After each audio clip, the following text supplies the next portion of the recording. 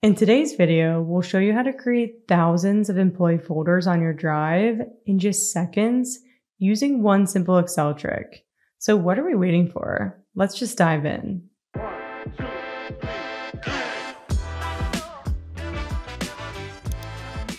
For example, here we have a list of all the employees at our company, and we need to create a folder for each employee on our drive so that we can organize files by employee.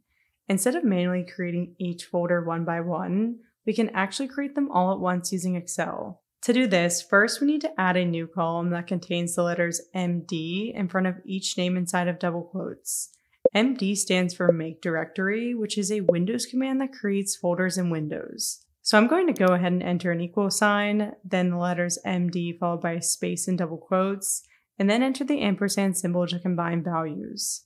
Next, we need to add the employee name in double quotes. So I'm going to enter 4 double quotes to insert double quotes as a text value, another ampersand symbol, and then select the name in column B.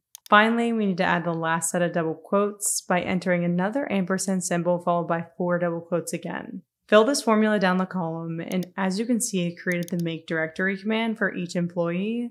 Now we just need to run all the commands. To run these commands, we need to copy and paste them into Notepad, so I'm going to press Ctrl-C to copy these values, open Notepad, and then press Ctrl-V to paste them.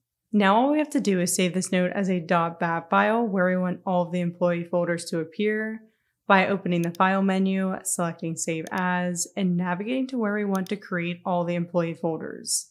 Next, name this file folders.bat to save it as a .bat file, and then update the Save As type dropdown to All Files to make sure Windows doesn't add a .text extension. Press Save and then open the file we just created, and look at that!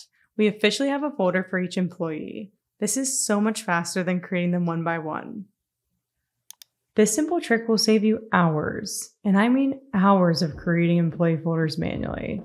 If you enjoyed this video, make sure to subscribe to our channel for more Excel tips just like this.